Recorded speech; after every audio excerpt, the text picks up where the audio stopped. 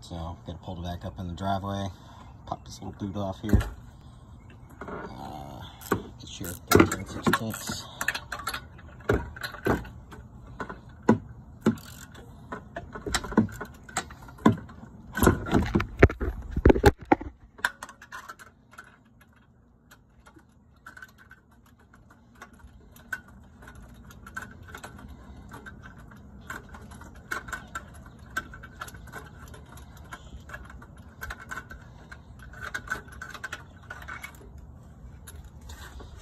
And that is what your plug looks like after 23 hours, which is pretty damn dirty.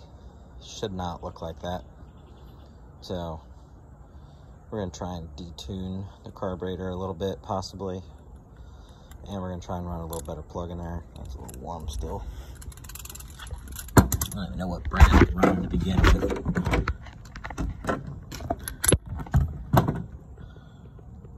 Running Torch plugs, part number F5RTC.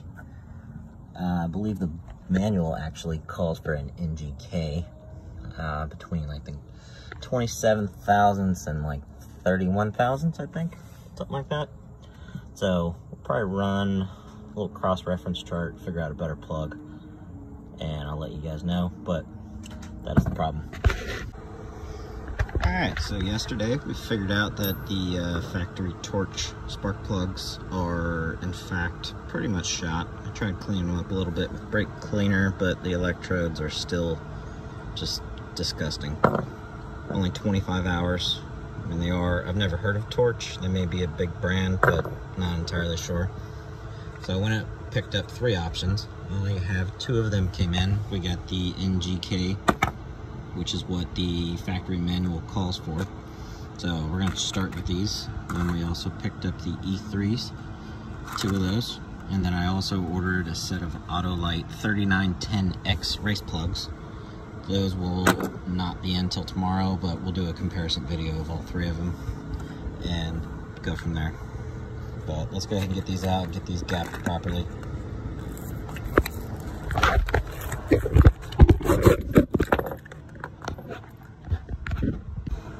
So I went ahead and re-gapped the new plugs to 29. Actually, oh, this thing's kind of falling out, but the factory Torch plugs were at 29, so that's what we're gonna go with. We're not gonna end up leaving these in here. This is kind of just to show you how it runs, sort of a thing. So let's get these thrown in real quick and fire it up.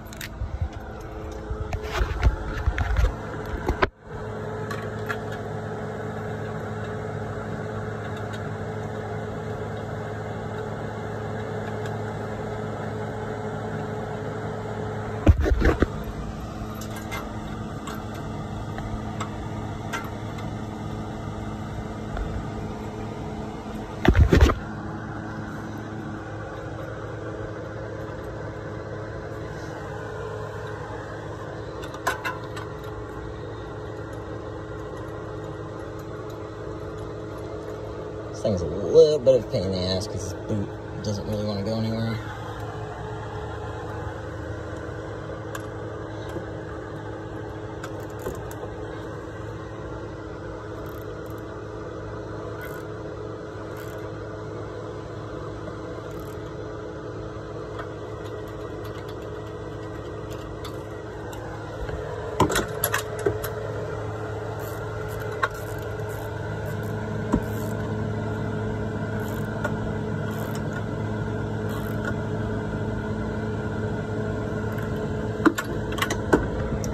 Let's go find my key.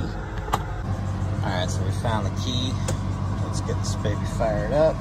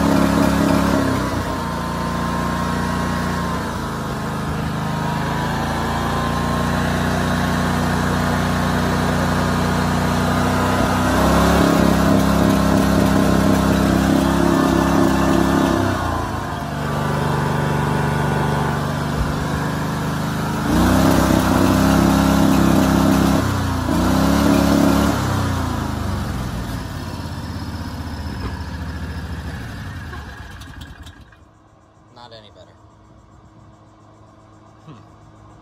Well, let's take them back out, put the E3s in. So that's after pulling the plug out. You can already see the electrodes like a tannish color. It was white. It's still clean, but I don't know why this thing's running so fat. Regardless, we're just going to try these E3s out, see if it fixes our problem. If not, we'll rip the motor back out, take it to Harbor Freight, go get a brand new one. Round 2.